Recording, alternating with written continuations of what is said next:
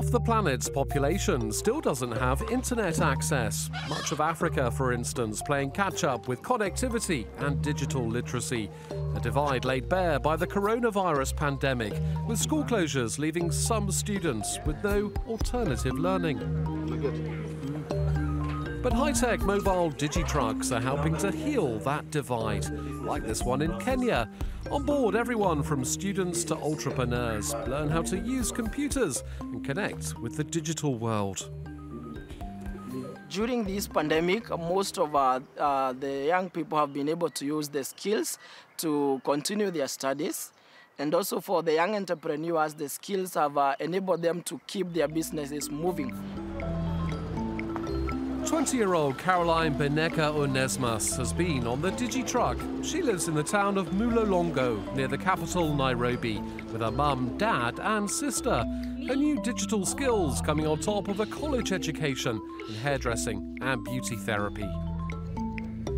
Before the DigiTruck came, I actually never knew how to use computers. It was my first time. I was taught how to use it, and it brought so much impact onto me. Now things are done using technology, not like there before, and it has made things much easier. For now, Caroline just has a smartphone, but there are special loan schemes to help Kenyans access computers.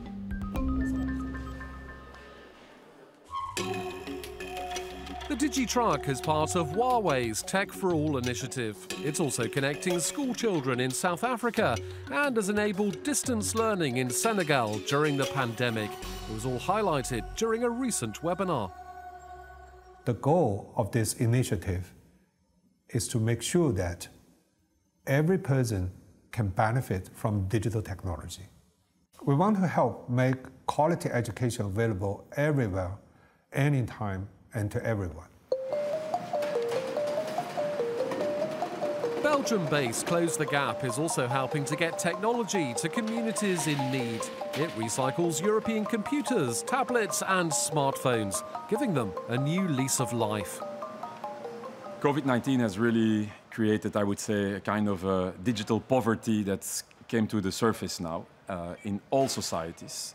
And new opportunities are coming up to all step together in actually making the new normal actually also a prosperous one for the left behind.